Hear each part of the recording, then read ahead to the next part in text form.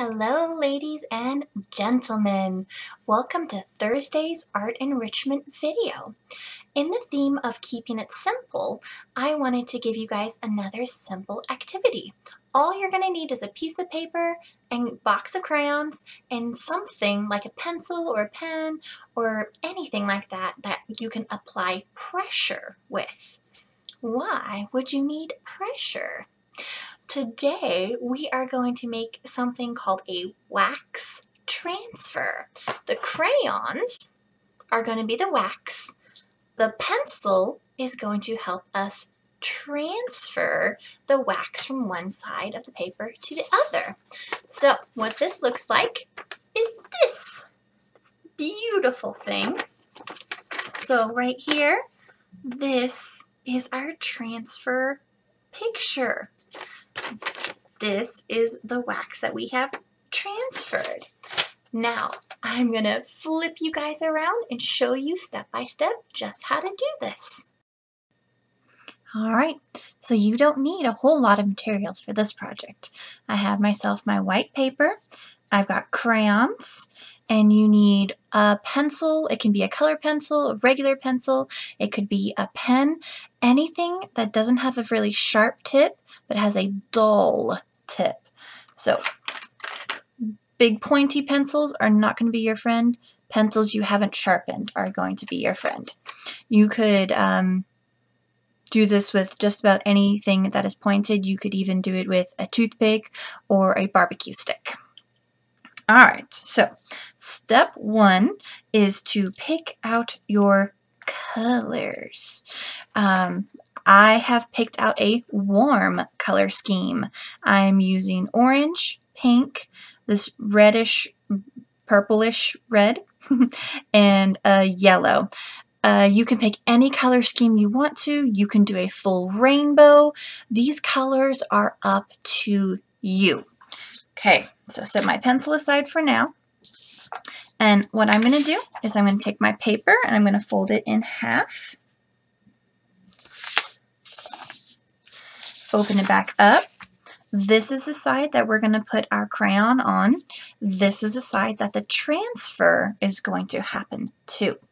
So with your colors, whatever colors you've chosen, we are going to be pushing really, really hard. Okay, almost hard enough that you're going to break the crayon, but not so hard that you do break it. Your pattern over here, you can do stripes, you can do shapes, you can do blocks. It does not matter what you do over here as long as you cover the whole page. So remember way, way, way back to my very first project, we did abstract doodles. If you haven't seen that video, go back and watch it sometime when you can. I talked about placement of items. So this is going to be abstract. You're going to take your crayon, you're going to push really, really hard. It does not matter where you put your colors or how much, just as long as there's absolutely no white paper showing through and you are pushing really, really hard. The more wax you have from the crayon, the better. See, I'm going over the same area several times.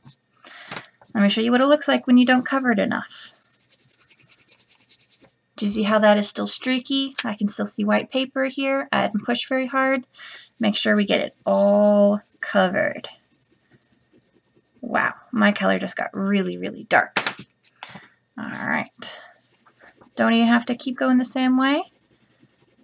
Just cover the whole page.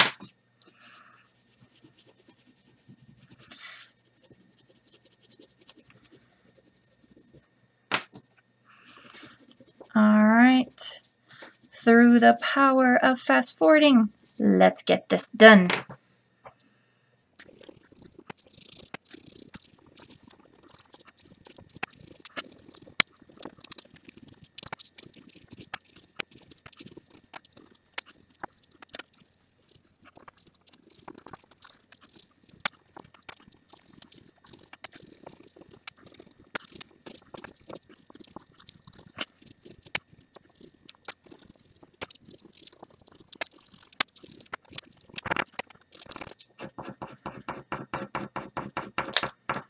Alright, so I wanted to jump back in. I'm having a little bit of trouble right here with the edge of my paper. My crayon keeps catching and flicking it back up. So what you have to do is you have to always push out to the end of the paper and don't color back up. So when I color up, I'm catching the paper. When I color down, it works. That is why we use mess mats. All right, I'm gonna get this finished up.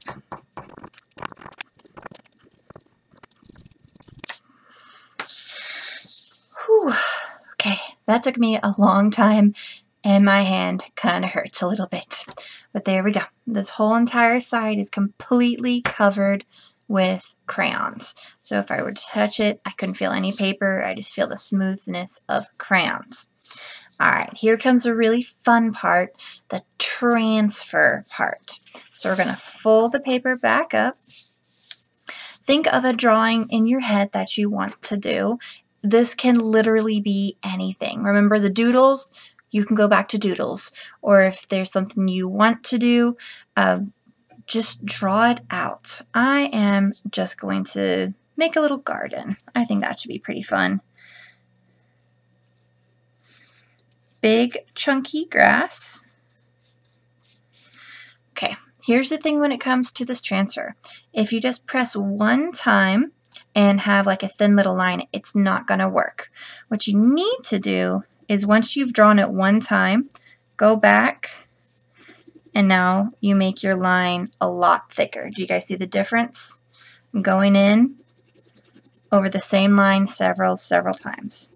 This is going to make your transfer show up and be really awesome.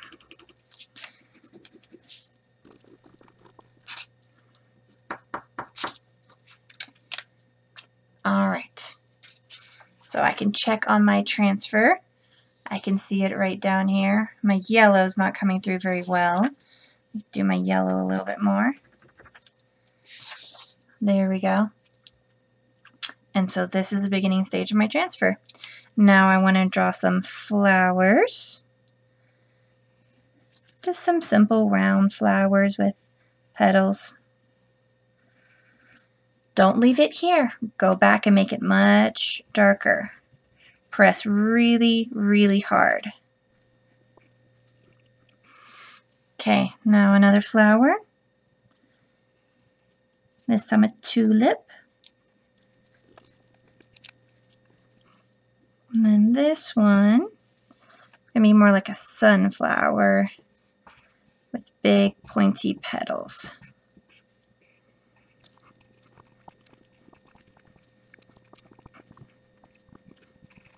All right, now my garden needs some bees.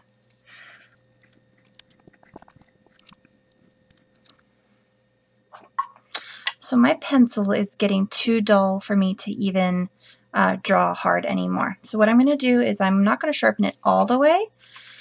I'm going to a little bit sharpen it so that there's no big point.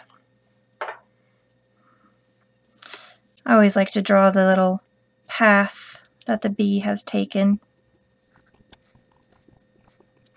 I just think it's cute. And then every flower needs some sun.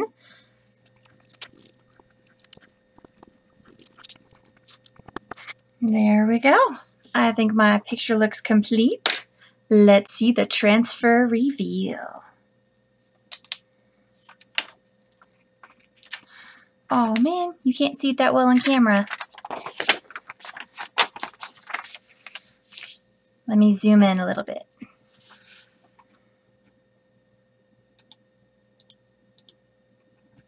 Now you can see it a little bit better. Got my sky and my flowers down here. So maybe this would be better if I did it with darker colors, such as like dark greens and purples and blues and stuff like that. Maybe this yellow is making it hard to show up.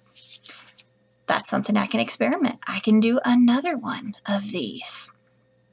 All right, guys, this should be a pretty fun and pretty easy project.